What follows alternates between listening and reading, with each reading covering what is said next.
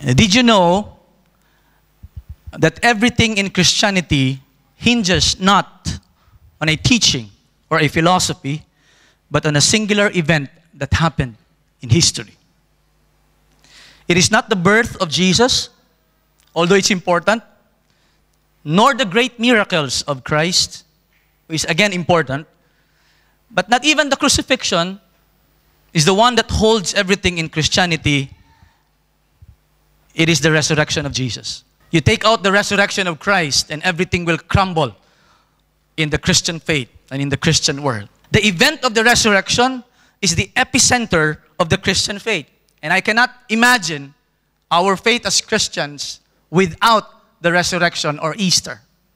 I cannot imagine believing and putting my trust on someone who has been conquered by death.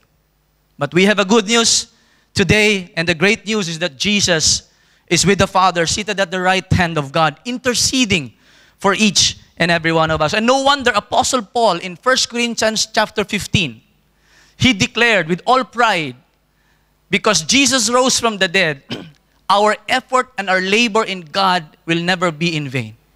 Today, I will talk about the backstory of Easter, that the main event is the celebration of the resurrection of Christ. But there are many stories surrounding. When I say backstories of Easter, these are the background events that happened that will culminate or contribute to the main event, which is the resurrection. There were two disciples, secret, if I may call them secret disciples. And probably for some of you, this will be the first time you would hear their names. For some of us, we have already read their names and we have not paid attention so much on the stories of these two secret disciples that I believe are part of the backstory of the resurrection of Jesus. And they played a crucial and important role in ensuring that the Easter or resurrection will happen because God used them, these two secret disciples. Okay? Are we ready? It all started one evening, according to John. John recorded in his gospel, and he said, there was a man of the Pharisees named Nicodemus, a member of the Jewish ruling council. So here comes John introducing a person to us. He is not an ordinary person. He was a Pharisee. You know, the Pharisees are one, if they're not the most strictest religious sect in Israel. Because one of their basic belief is they don't associate with common people, with sinners. If you read some commentaries about Pharisees, they even describe the common people, the ordinary Jews, as fuels for hell. Nicodemus is part of this sect. And not only that, to make it more interesting, he is part of the Jewish ruling council. If we are in the Philippines, that can be the Senate. Or in Singapore, he's a member of the parliament.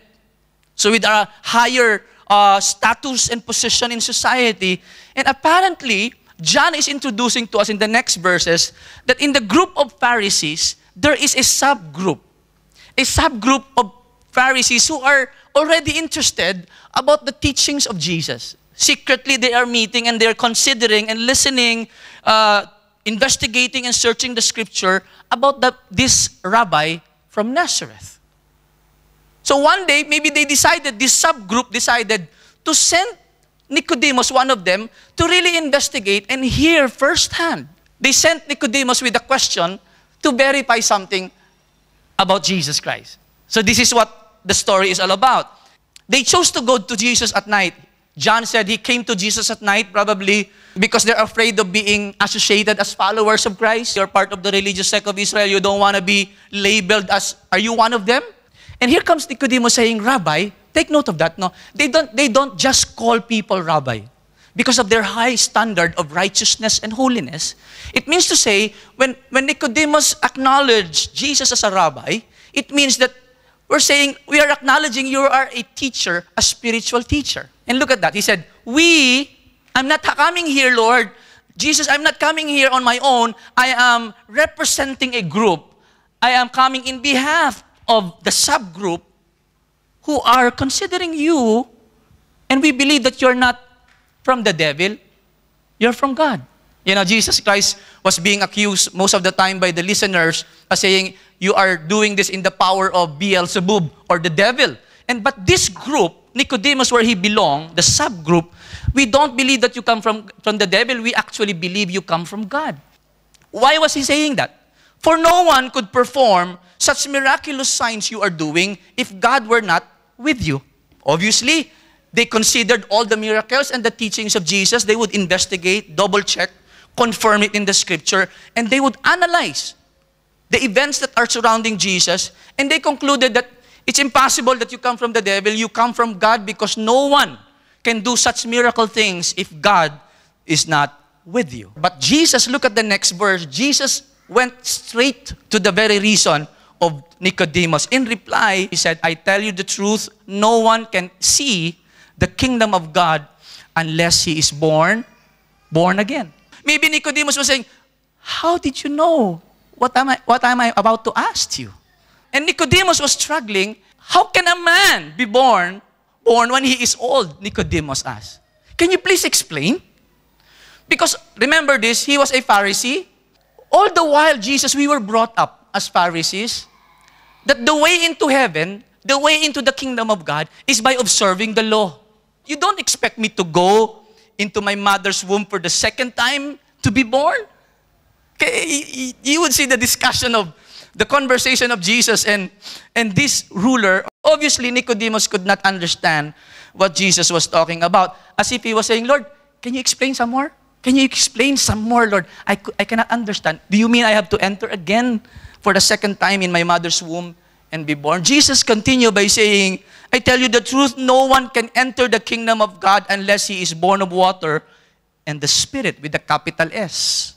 If there is one very, very important truth or topic for all the Jewish people in the time of Jesus, that is the kingdom of God. Nicodemus' purpose of coming to Jesus Christ is we want to know, Lord, what is your point of view? What is your teaching for a person to enter into the kingdom? And here's a shocking statement. Jesus would use a natural illustration, birth. Every one of us experienced birth. As if he was saying to Nicodemus, Nicodemus, as you were born physically into this world, you have to be born spiritually in order for you to enter the kingdom. I'm not talking about observing the law. Nicodemus was shocked. This is new for me. All the while, we heard in the synagogue, we preach it in the temple, that a person enters the kingdom of God by observing and following the law, or even by membership to Judaism. And the Lord continued to explain, flesh gives birth to flesh, but the Spirit, Nicodemus, the Holy Spirit with a capital S, gives birth to spirit. And I could imagine the face of Nicodemus bewildered, and he was surprised. And Jesus would say, don't be surprised, Nicodemus, if I say to you, you must be. As if Jesus is saying, there is no other way, Nicodemus. The wind blows. Maybe that night, the wind blew.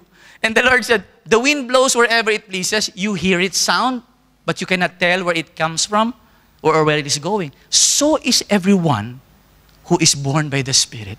Can you imagine? Here comes a Pharisee with the doctorate of the law, and he could not understand what Jesus Christ was talking about. How can this be? This is new, Lord. This is my first time to hear such a teaching. And the next verse is awkward. You are a teacher of Israel, Israel's teacher. Jesus said, and you do not understand what I'm telling you? You're supposed to be the teacher of all these things. You studied the law. You studied the Old Testament. I tell you the truth, we speak of what we know, and we testify to what we have seen, but still you people, referring to the religious leaders, you do not accept our testimony. Jesus continued explaining, I have spoken to you of earthly things, and you do not believe. How then will you believe if I speak of heavenly things? Nicodemus, I use natural illustration, birth. Everybody experiences birth. Wind. Everybody feels the wind. And you don't understand. For us, maybe it's not that really big for us. But for Nicodemus, this is something very, very strange. And the next verse would really explode the mind of Nicodemus. Look at this. Jesus continues saying, no one has ever gone into heaven. And I could imagine Nicodemus, yes, that's the reason, Lord. Walang nakapunta sa langit at wala pong nanggaling doon. That's the very reason why. It's really hard. And Jesus said, no one has gone to heaven except the one who came from heaven, and that is the Son of Man. Here at this juncture, Jesus is implying something to Nicodemus. I am the Son of Man. Now, Walang masyadong dating sa atin. No? But for Nicodemus, it's either he tore his robes and said, "You're blaspheming." We, the subgroup in the Pharisees, we believe you're a rabbi. But for you to claim that you are the Son of Man, the promised Messiah, hold on. That's too much. And even before Nicodemus could react, Jesus continued by saying, "Just as Moses lifted up the snake in the desert, so the Son of Man must be lifted up." And here Nicodemus was able to connect because he's familiar of the Old Testament. You know, the background of this Moses lifting up the snake happened in the book of Numbers chapter 21. The Israelites were delivered from Egypt, remember? And they were marching in the wilderness going to the promised land. What happened? They were murmuring, complaining to God and to Moses. "Have you brought us out of Egypt to die in the wilderness? There's no food here." So they keep on complaining and arguing and disrespecting God and Moses. And you know what God did? Because of these stubborn and stiff-necked people, God led them in a place in the wilderness where there are venomous snakes that would come out at night. And many Israelites were bitten by this poisonous snake. And those that were bitten died. And the people started to realize, we have done something wrong. So they went to Moses and said, "Moses, please pray for us. Our children, our parents are dying. Those that are beaten are dying. Please pray, we have sinned against you." They started repenting. And Moses went to God, to Yahweh, and prayed, "Lord, please heal," and interceded for the people of Israel. And you know what God said to Moses? "Moses, I want you to make a serpent, a brazen serpent, bronze. You hang it on a pole, Moses, and tell my people that those who were beaten by the snakes to start to look at the snake, the brazen serpent, and when they were beaten and look at the snake, they will be healed and they will live." So that's what the Israelites did. Those that were beaten started looking at the snake and they got healed and they lived and they did not die. Here comes Jesus using that story, able to connect to Nicodemus. And Nicodemus was saying, I remember that story. Now I remember that story. And yet the second portion of that verse, it was hard for Nicodemus to understand. Just as Moses lifted up the serpent in the wilderness, I know that, so is the Son of Man must be lifted up. And the next line, that everyone who believes in Him may have life eternal. Oh, ops. Time out, Lord. Do you mean behave? That everyone who behaves will have eternal life? No, Nicodemus. Not behaves. Believe. Lord, this is too much. You know, I was brought up as a Pharisee. The only way to gain favor before God is to behave properly, obey the law, behave, do good works. That's what we were taught. All the while, Lord, our understanding was wrong, that entering into the kingdom of God is not by behaving. Diba the Israelites were behaving, do not work on Sabbath. A lot of regulations were given. Sabi ni Lord kay Nicodemus, yes, Nicodemus, you hear me right. Whoever believes in Him will have eternal life. The following day, they met with the subgroup and the group of the Pharisees who were secret disciples and believers. They met and they were excited. Okay, what happened, Nicodemus? Can you explain what did you hear from Jesus? And Nicodemus, I could imagine he was saying, okay guys, sit down. This will take me a long time to explain. It is so difficult to explain. Nicodemus and his friends continued to follow Jesus from afar. They would follow Jesus, but not directly. From afar, where there's a group of people there, the miracles are happening. They would just be behind the scene and listening and watching what Jesus Christ is doing. They don't want to be associated as followers of Christ. But they would hear, and they would know what Jesus Christ was doing. Jesus started gaining popularity. And in chapter 4, if you will notice in the book of John, He visited Cana of Galilee, where He turned the water into wine and healed the son of a royal official. They heard about it. And in chapter 5, Jesus healed the invalid man. For 38 years, they heard about it. Nicodemus and his friends were just contemplating and reflecting in their hearts what Jesus Christ, and observing and listening and investigating and searching the scripture. Chapter 6 of John, they heard about the miracle of Jesus feeding the 5,000 people. He was in the temple sharing, and the crowd in the temple could not take His words because He was as if He was saying and claiming that I have exclusive relationship with the Father. And the people got mad at Him. And the religious leaders heard about the complaint of the people. So what they did, they leveraged on the complaint. The chief priests and the Pharisees sent the temple guard. What the chief priests did, called the temple guards. Okay, guards, this is the time. I want you to go and arrest Jesus. Yes, sir. So the religious leaders, the chief priests, and the Pharisees were waiting. They were waiting and they were discussing. It took many hours. Finally, tingnan niyo, this is funny. John recorded, finally the temple guards returned, went back to the chief priests and who asked them, why didn't you bring him in? Where's Jesus? And here comes the temple guards reporting, where is Jesus? We sent you to arrest him. Listen to the response of this temple. This is really funny. I find this very hilarious. No one ever spoke the way this man does. Apparently, they were listening to the sermon, sat down and enjoying the sermon, and they forgot about arresting Jesus. You mean to say he has deceived you also? Kalit na. Huwag niyo sabihin sa akin na kayo din ay naloko din itong Jesus na to. Tandaan niyo, binabayaran namin kayo para arestuin and then you failed us. Listening to your sermon, boss, naanto kami, pero kay Jesus, grabe, very convicting. And the high priest stood up and turned to his fellow leaders and said, is there anyone? Has any of the rulers, any one of us, believed in him?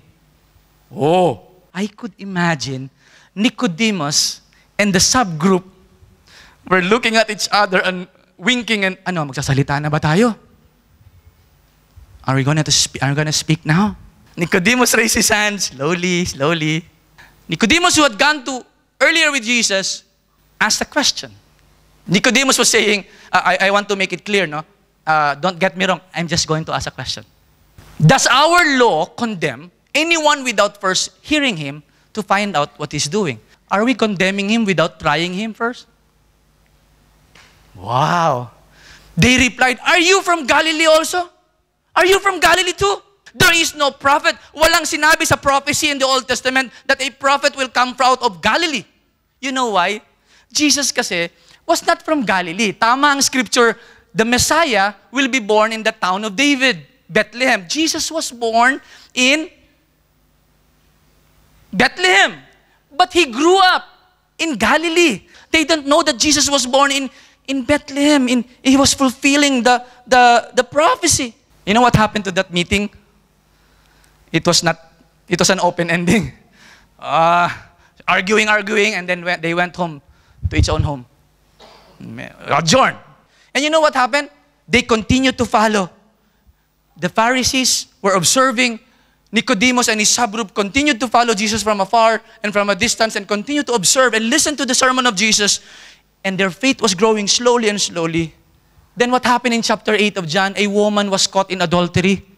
Maybe they were there. They were at the background and trying to listen. What would Jesus do to this woman? To their amazement, Jesus did not condemn the woman. And he said, neither I condemn you. Go and sin no more. And they were, how come Jesus can forgive sins? And then the event followed by a healing of a man born blind in the temple. Remember in chapter 9, a man born blind and there was a commotion in the temple and the born blind was called by the Pharisees and they were saying, what can you say about the man who healed you? Ang sabi ng lalaki, the only thing I know, I was blind, but now I see. What was going on? No one did this miracle in Israel. Then the one encounter that raises the blood pressure of the religious leader in chapter 10. Chapter 10 came because they heard Jesus saying in the temple, before Abraham was, I am. What do you mean? You're not even 40 years old. And sasabihin mo, bago si Abraham, nandun ka na. Because Jesus was talking about his deity. That before I was born, in the human flesh, I existed before. That's why he said, before Abraham was, I am. Breaking point when Jesus said, the Father and I are one. Dampot na sila ng bato and they would like to stone Jesus. And Jesus escaped. Chapter 10, they were so angry at Jesus. But the peak that triggers everything to plot and kill Jesus was when he raised his dear friend Lazarus from the dead, who was dead for 4 days. And they saw Jesus. They were from a distance, from afar, observing what Jesus would do. And Jesus stood outside the tomb of Lazarus and he started praying to the Father. And he said, Lazarus, come forth. And they saw with their own eyes, Jesus called Lazarus from the dead. At basahin niyo chapter 11. And many believed, even priests believed. Then follows the plot to kill Jesus. Sabi ng mga high priest, this is enough. If we will not put an end to this madness, Rome will be very angry at us and they will destroy us. We have to kill Jesus now. So what they did, divide and conquer. They talked to Judas, offered Judas 30 pieces of silver, and Judas betrayed his master and sold Jesus for 30 pieces of silver. And they arranged, when are we going to arrest Jesus? Let us know, give us a signal. And the high priest called the temple guards again. Hey guys, hey boys, do not fail us again like previously. We will send you, you better arrest Jesus. Yes, sir. But how do I arrest? How do we recognize him? It's in the evening. Don't worry, we have a ghost signal. The Judas is insider. The one he kissed on the cheek, that's the one. Judas kissed Jesus on the cheek, and even Jesus said, what a kiss of betrayal. And that evening, Jesus was arrested, dragged to Pilate to the high priest, and he was sentenced to death. I could imagine Pilate was saying, I found no ground for this man to be punished. If you don't punish him, you are not friend with Caesar. And now Pilate was put in a situation about loyalty now. Now you are tying my hands. So what Pilate did is to whip Jesus, thinking that if I will whip Jesus, made him whipped by the Roman soldiers, that the people will be satisfied and say, okay, tama na yan, release nyo na, nahagapit na eh. Nahagupit na. So when Jesus was flogged and he was presented, what shall I do with the king of the Jews, your king? And one of the crowd were saying, we don't have any king but Caesar. You know that for a Jew to say that is blasphemy. Because their God is their king. And Pilate washed his hand and saying, I have nothing to do with the blood with this man. Go and take him. And Nicodemus and his subgroup were crying and broken, and they could not believe that the Messiah Jesus was being put to the cross. And they were following Jesus probably from afar as Jesus would walk step by step carrying the wooden cross to Golgotha. And every step of the way their hearts were bleeding and they could not understand. They were confused. What is going on? And when Jesus was placed on Golgotha and the crowd was there, and you can only see, can you imagine the head of the crowd? The head, so many heads. And Nicodemus and his friends were just afar from the background and observing. And when Jesus was slowly being lifted up, and when Nicodemus and his subgroup saw Jesus lifted up to the cross, it dawned on them. Nicodemus remembered, that's what Jesus Christ was telling me that night. Just as Moses lifted up the serpent in the wilderness, so is the Son of Man will be lifted up. Now Nicodemus understand, no, Lord, this is the one you're talking about that night. That anyone who believes in Him will have eternal life. At that moment, Nicodemus understood everything now is making sense to me. And then all of a sudden, Nicodemus remembered the prophecy of Isaiah. Surely He took up our infirmities and carried our sorrows. Yet we considered Him stricken by God, smitten by Him, and afflicted. Now, Nicodemus could understand. Now it's making sense. The prophecy of Isaiah. But He was pierced. He remembered the prophecy. He was pierced. His hands were pierced and his feet for our transgression. He was crushed for our iniquities, and the punishment that brought us peace was upon Him. And by His wounds, we are healed. Nicodemus and his friends, maybe they were crying, and now it's making sense. They could see that they are in the midst of the fulfillment of the prophecy of Joel or prophecy of Isaiah. Everything now is being put into its proper place. We are all like sheep, have gone astray. Each of us has turned our own way, and the Lord has laid on Him the iniquity, the sin of the world. I could see the tears of Nicodemus and his friends. Now it's confirmed. How could we miss this in the Scripture? How could we be blinded by all these things and miss this beautiful, the message of the Scripture? He understood that we will never enter heaven. We will not enter heaven because we behave, but because we believed. It is not by observance of the law. It is not by doing good works that we earn the merit or merit the favor of God and His righteousness. It is by believing and trusting the finished work of Jesus on the cross. That's the message of Holy Week. That's the very message. And you notice, the Bible tells us later, while these things are happening, while Jesus Christ was hanging on the cross, a person by the name of Joseph of Arimathea, a wealthy person, maybe part of the Sanhedrin, or the Sadducees, the wealthy leaders, was no longer afraid. He was part of that subgroup with Nicodemus. He went to ask Pilate for the body of Christ. Now he was not afraid anymore to want to go into the light and say, I am a follower of Jesus. You know why? Because Joseph was a disciple, but secretly, because he feared the Jews. But this time when they saw that Jesus was lifted up, and whoever believes in Him will have eternal life, it gave them courage to continue. Usually, according to history, the bodies of the criminals, no one would claim for fear of persecution. What the people would do, the Roman soldiers would get the body of the dead criminals on the cross and put it in a cart and drag the cart and dump the body in what they called the Gehenna, or the lake of fire, the garbage place in Israel. Now listen to this. Joseph of Arimathea went to Pilate. You want to honor the body of your cousin or your friend. You would buy and bribe a Roman soldier. Joseph of Arimathea did not bribe a soldier. He went directly to the top authority, to Pilate. And not afraid to be associated with Jesus. Pilate was surprised. You mean to say he's dead already? It's a matter of hours only. You know, for someone to be crucified, it will take days, if not weeks, for the person that was crucified to die of dehydration and loss of blood. He sent a centurion. Summoned a centurion and asked him if Jesus is already dead. And when Pilate learned that he was already dead, he gave the body to Joseph of Arimathea. I'm not sure, but probably Joseph of Arimathea bought the body of Christ. How much is the price? I would like the body of my Savior.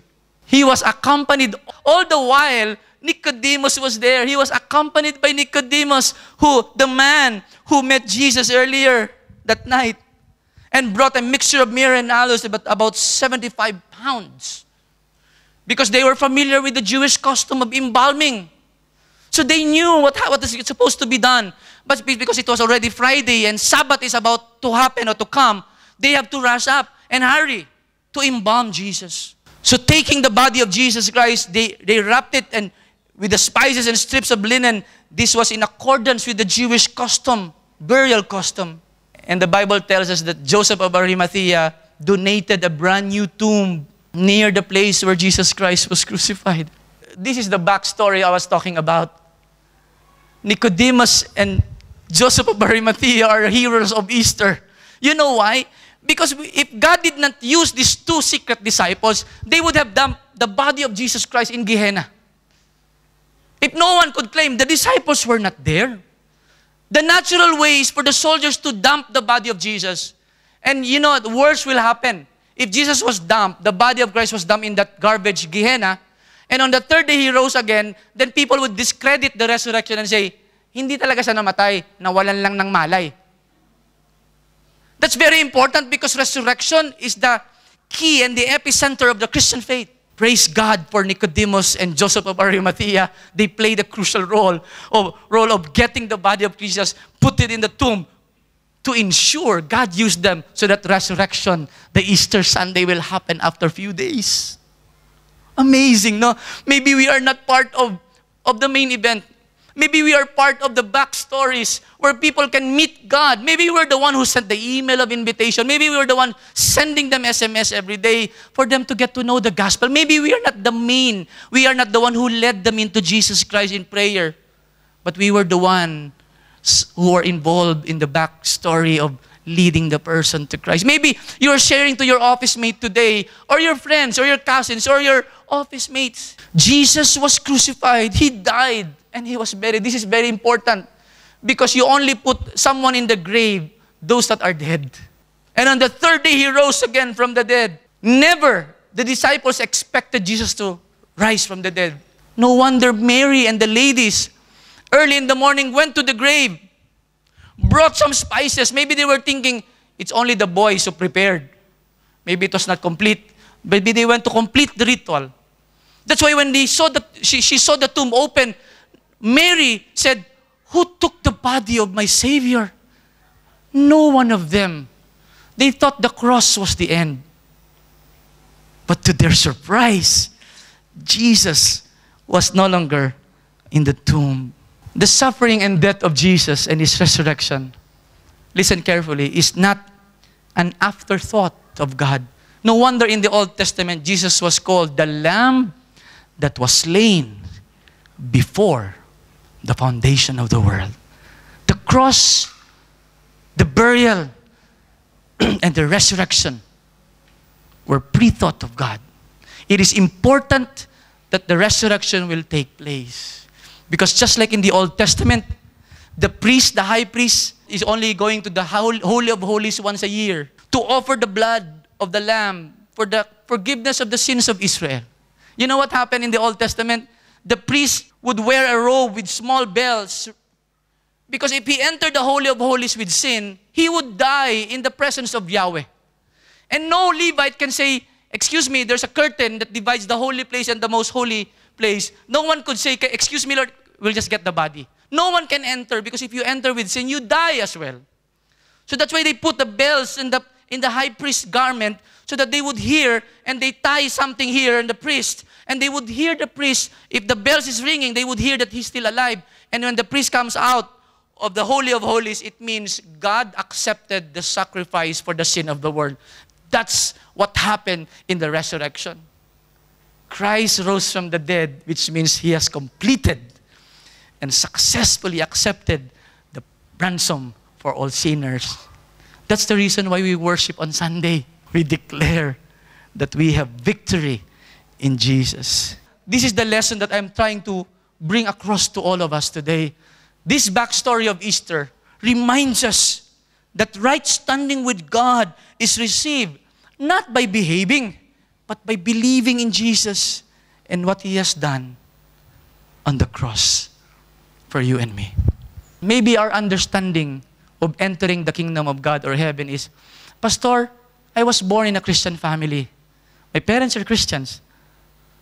That's why I'm going to heaven." No. Or maybe your understanding is, "Pastor, I go to church every Sunday. I try to do good works. I feed the poor." Or maybe you're saying, "Because I follow the scriptures, I obey the commands of Jesus." You're not going to heaven because of behaving. You know why? Because if it's by behaving that we enter heaven, hindi na sana bumaba si Jesus Christ to die on the cross. But the problem is, even if behaving, we can only behave for a while. And after that, we return to our sinful ways. Our problem is deeper than behavior. Let me repeat the words of Jesus. Just as Moses lifted up the serpent in the wilderness, so is the Son of Man must be lifted up, so that anyone who believes may have life eternal.